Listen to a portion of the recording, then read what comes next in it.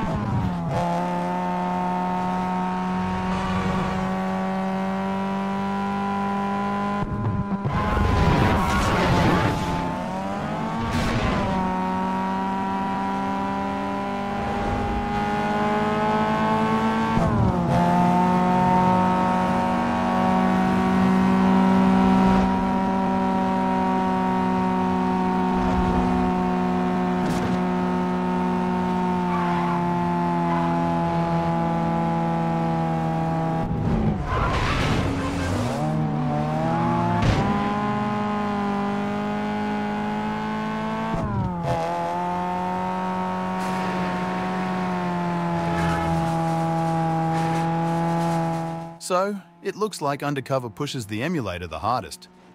However, it's still fully playable now, so congratulations PC gamers.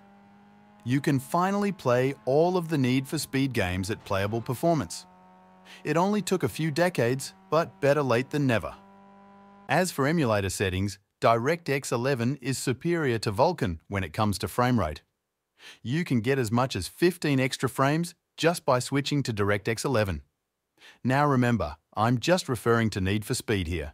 It's not a universal recommendation. If, for some reason, you still struggle with performance, increase your cycle rate to 130 or 180. This will make the games fully playable, even on older computers. Anyway, if you found this video useful, please remember to give a like. It really helps with the algorithm. Thanks for watching and have a nice day.